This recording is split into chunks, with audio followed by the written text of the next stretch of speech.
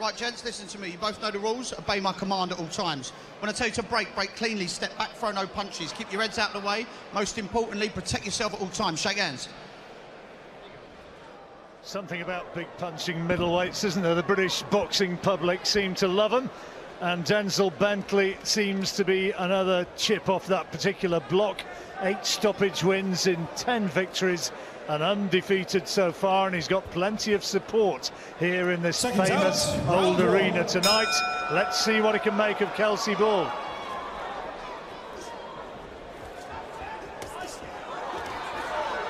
Well, he's going looking for him, absolutely from word go.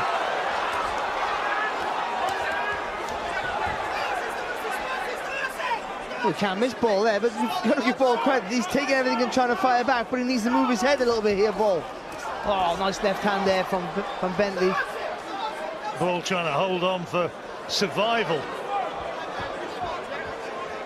Referee going to have a word here. You can't do that, dear boy.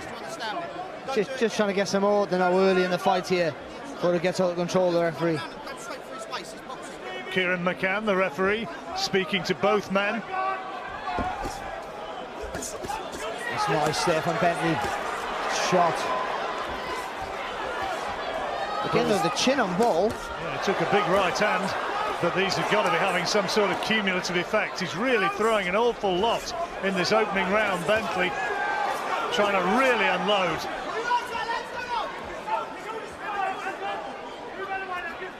Ball looks like he's thinking about firing back, but he's not looking to defend. I'll just keep taking something, and I'm just looking to fire back at myself. Oh, lovely uppercut. Terrific right hand. And going looking for him again, and the referee's looking and he's finished it. He's stopped it. He's stopped it in the 2nd minute of the opening round. And Denzel Bentley underlines the reputation that he's starting to form with another first-round stoppage.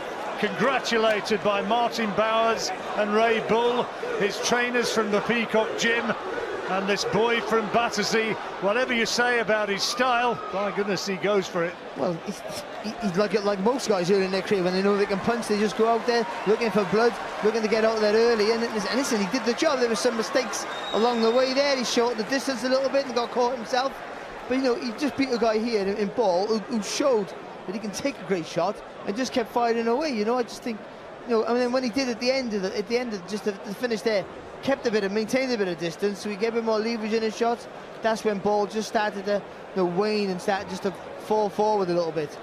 That's a beautiful uppercut there, though, from Bentley. And he worked for that as well. He turned that left shoulder there, then the punches come over the back of his head before he fired with that left uppercut.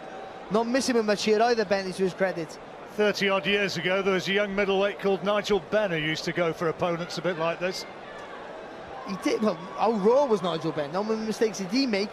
But got it. But ultimately, his power and aggression saw him through all those early fights, even some of the fights where he had some rocky moments. Well, in this very arena, he was in all sorts of trouble against a guy called Anthony Logan, and came back and knocked him out and produced the sort of raw aggression that has been demonstrated here tonight by Denzel Bentley.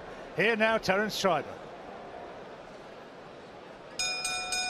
Ladies and gentlemen, here is the official time. 1 minute 12 seconds of round number 1. Our referee in charge, Kieran McCann, steps in, stops the contest because the red corner was in no position to continue. Therefore, your winner and still undefeated, Denzel "Too Sharp" Bentley. The crowd like him. He's getting a tremendous